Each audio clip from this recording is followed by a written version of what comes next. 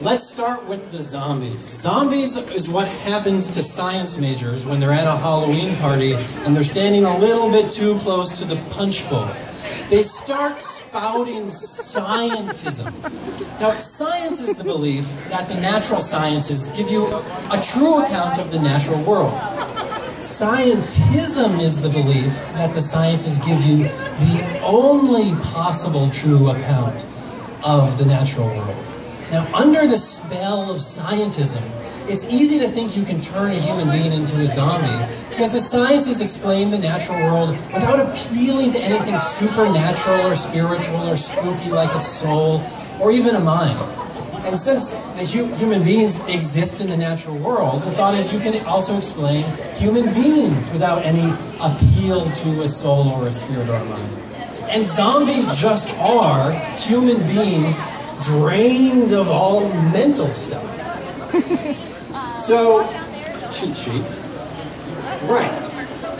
For scientism, humans are already zombies. We're essentially operate like robots, albeit we're a little bit wetter and smelly. So much for zombies. What about ghosts? So ghosts are what happened when you're at a Halloween party and standing a bit too close to the punch bowl are the humanities and fine arts majors. Their conversation becomes ethereal, as if they live in another world than the rest of us.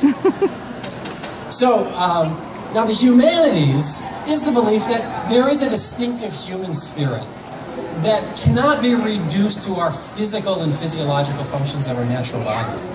Now, from the humanities, you're one sip of punch away from an eerie supernaturalism if you think that because the human spirit is irreducible to the physical body, that the human mind can exist independently of the physical and material world. So just as for scientism, humans are already zombies, for supernaturalism, humans are already ghosts. We just happen to be haunting around for a while in these particular bodies, wet and smelly though they may be.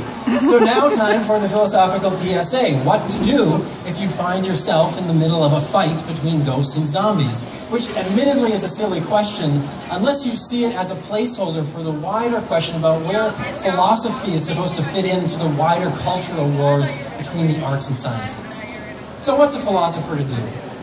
Well, first you might think, the job of the philosopher is to think hard and to find the right answer and then to sort of tell the rest of us. So the philosopher is a know-it-all. Secondly, you might think, well, although sober and thoughtful, the philosopher doesn't have any particular insights into the nature of the universe or the human mind. So their job is to referee the debate, make sure everybody's following the rules of rational discourse so nobody gets hurt. Philosopher is referee. Anyone might say, well, wait a minute, why don't we step back and think outside of the box here? Maybe there's some third neglected alternative that nobody's thought of yet. And the job of philosophy is to be the creative genius to identify the neglected alternative beyond the ghost and zombie dichotomy.